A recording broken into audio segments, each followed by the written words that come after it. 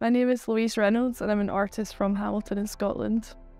The title of the show is Once Bitten, Twice Shy, which I think is a phrase that sums up the current zeitgeist of the UK. It shares a title with this work behind me, which I made in reference to lots of stories that I was seeing in the news about people becoming increasingly lonely. So I see the tree in the work as the person with all these imagined threats or foes outside of their neural bubble.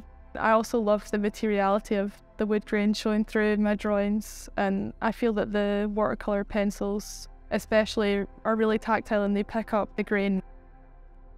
By habitually reading the news, I'll take phrases and words or things that jump out to me, and by extracting those from the actual people involved or the different contexts, I see that that is like removing them from time. I recently came back from a residency in Florence. I was there for 2 months and I did a lot of research into medieval painting, especially how they express hierarchies. The central figure is to me like the most important person in the image, and they're seen above the mortals, which is kind of how these religious paintings I was looking at express the hierarchies.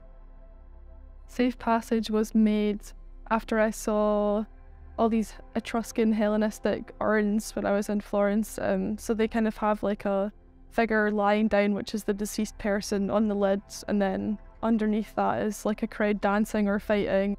In the past it was used so much for well wishes for the afterlife, but now when you think of Safe Passage it has a totally different meaning and a much less sympathetic one to do with migration. Magical realism to me is a vehicle for me to make comments about what I feel is the dystopia that we are experiencing just now.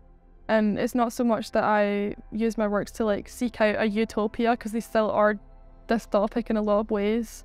It's more that I think that by presenting a different universe or plane or reality can make you think more about your own, and that's kind of what magical realism does for me in my practice.